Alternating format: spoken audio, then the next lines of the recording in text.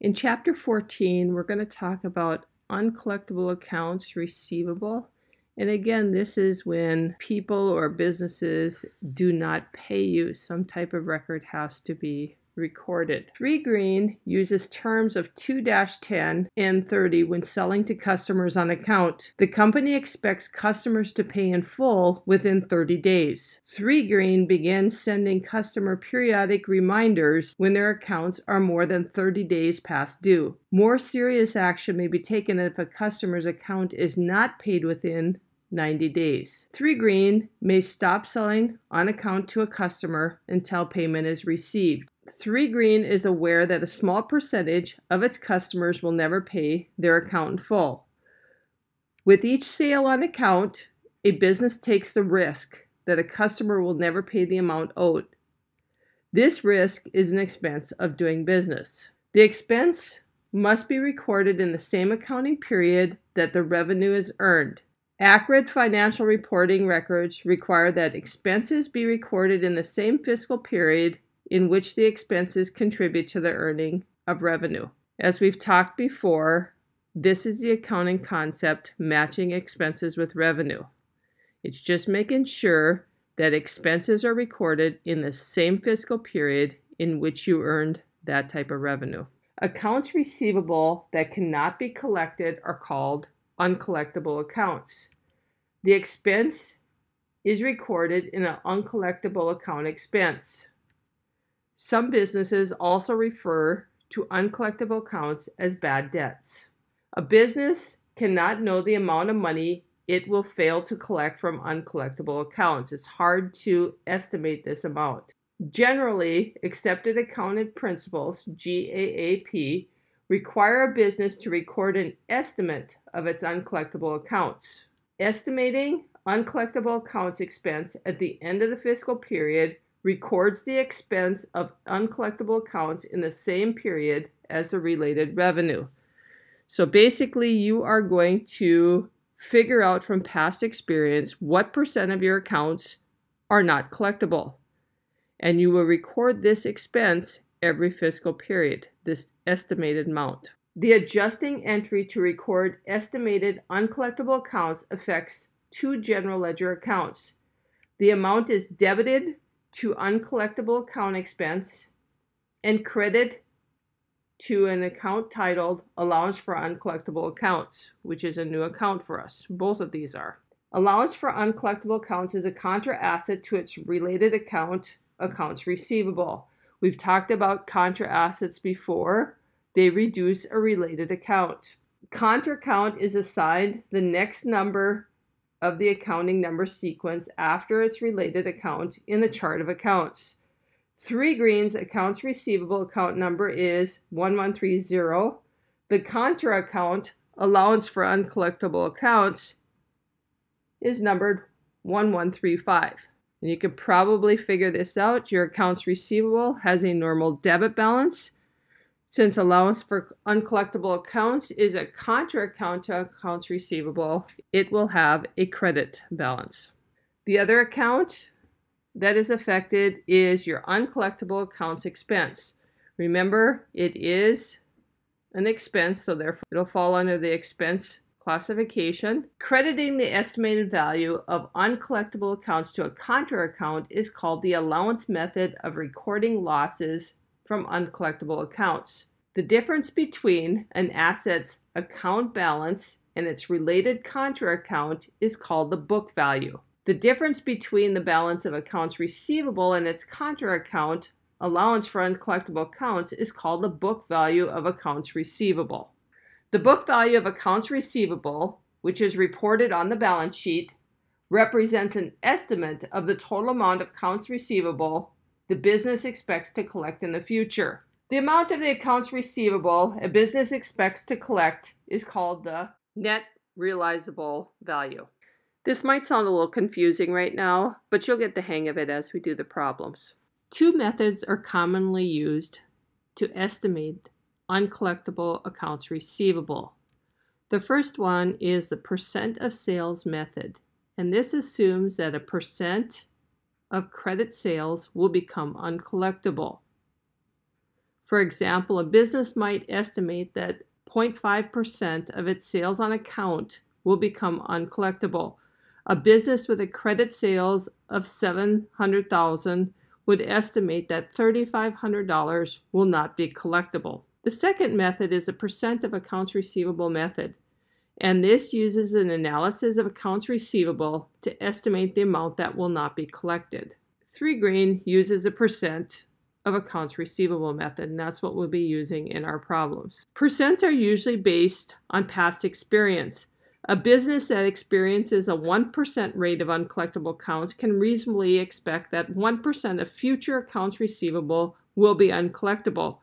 However, the business might have valid reasons to change these estimates. For example, an economic downturn could cause more customers than before to be unable to pay their accounts, or a business might tighten its credit policy, so only customers with good credit scores are allowed to buy on account.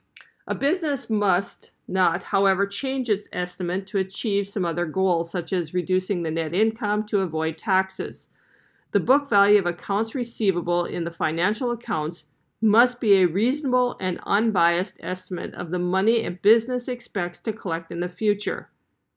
The accounting concept neutrality is applied when a process of making accounting estimates is free from bias.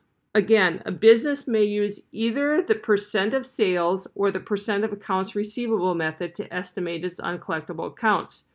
Regardless of the method used, a business must ensure that it reports a reasonable and unbiased estimate of future uncollectible accounts.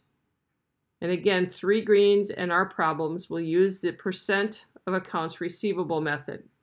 The first step in using the percentage of accounts receivable method is to total accounts by age groups.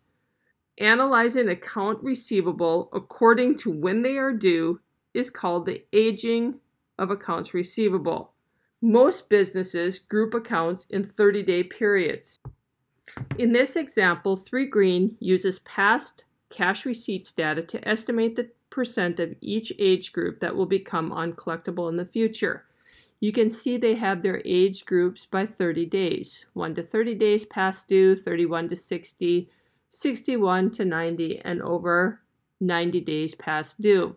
If you look at the customers are listed here, their account balances and so forth, and what is currently due right now from those accounts. You can see Belk & Jensen, if you subtract $1,495.18 from $3,247.36, you will see that they have $1,752.18 past due. According to their records, they have just bought it within the last 30 days, so their account balance is due within the 30-day period. If you look down to Skinner College, they owe $2,578.35, and the records show that they haven't paid for a while. You can see over here that their entire balance is over 90 days past due. Usually the longer it's away from your due date, there's a chance that you probably aren't going to collect from these businesses. The percent for each age group is used to calculate the total estimate of uncollectible accounts. Of the total accounts receivable on December 31st, the percent for each age group is used to calculate the total estimate of uncollectible accounts.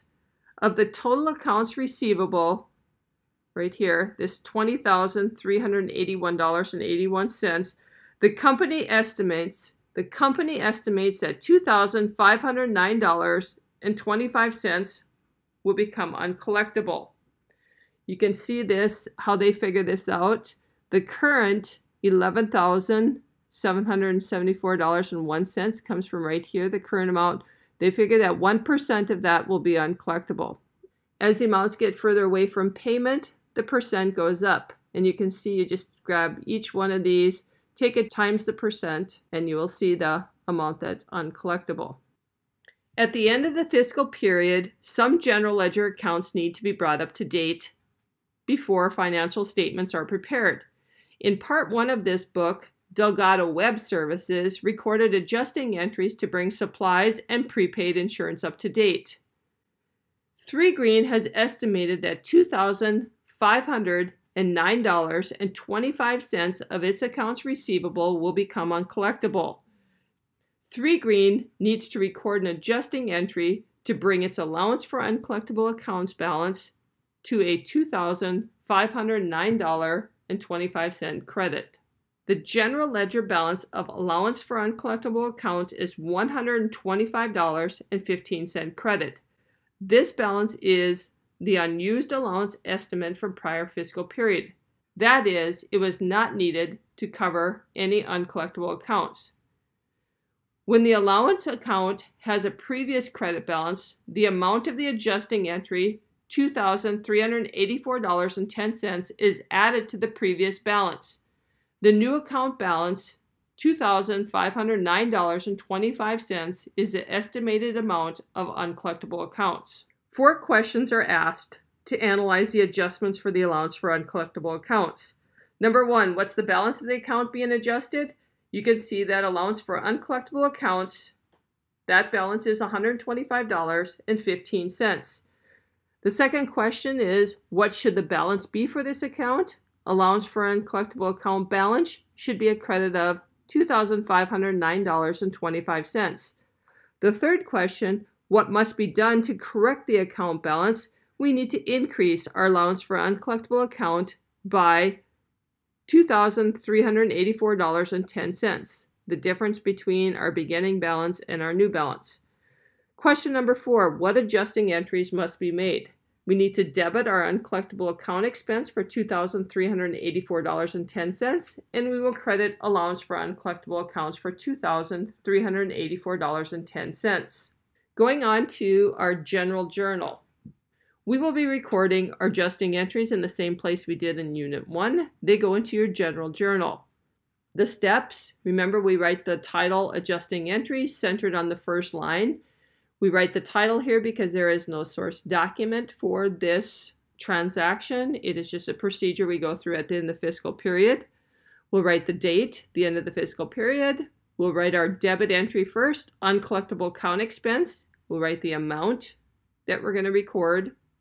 We will indent slightly. We will write our credit, which is allowance for uncollectible accounts. We will put that balance in there also. And that is how you do the adjusting entry for the allowance for uncollectible accounts.